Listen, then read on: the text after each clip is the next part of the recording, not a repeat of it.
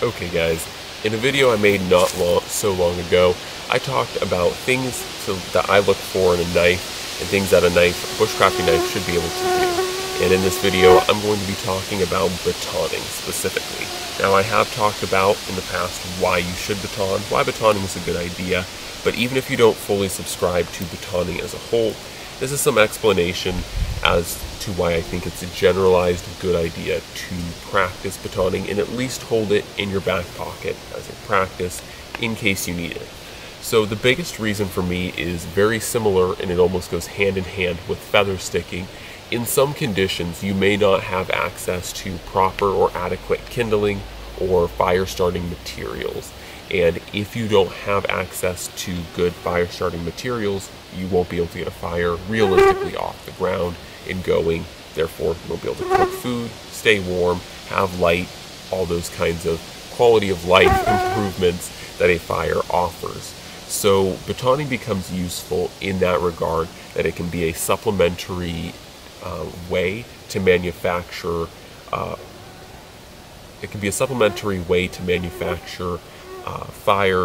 firewood that is useful or of a useful size to begin or even sustain a fire.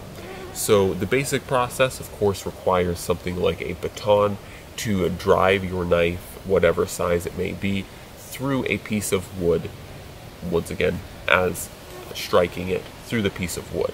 Now this process is pretty basic, pretty straightforward, and it is pretty easy to master, pretty easy to get a handle on. And not only can batoning be used as a means of fire starting or processing wood for fire, another thing I like to use in conjunction with saws and batoning, or using your knife with a baton and a saw, is in crafting. If you're looking to pare down wood very fast to, let's say, shape roughly the handle of a spoon, this is a time where batoning, with its greater deal of accuracy and its still ability to, break off pieces of wood, can not only speed up the process of creating things like spoons or bowls, but it can also be a way to accurately shape and create a handle, because you are, with accuracy, cutting off or breaking off pieces of wood and forming things like handles or different shapes or pieces of things that you need. Can also be used to assist with making things like dovetailed joints. You can baton the tip of a knife into a pre-cut dovetail that you made with a saw to create that type of joinery. And so batoning has many uses, not just merely in the collection or creation of viable firewood, but also in the process of crafting, whether that be smaller crafts or larger crafts too.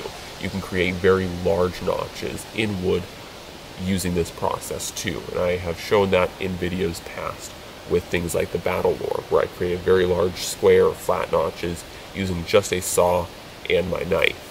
So it's definitely a capability that is used in that regard. And lastly, batoning can also be used in the process of felling trees. If you do not have a hatchet, if you do not have, reasonable access to a saw, you can also use a baton and a knife to fell trees that are not huge. You're not going to be dropping gigantic trees, but if you are able to tension the tree, or put tension on that tree and then baton the knife through it, this will be a very efficient and effective way of dropping larger trees, or at least, wrist-thick trees that you can turn around and use for shelter projects.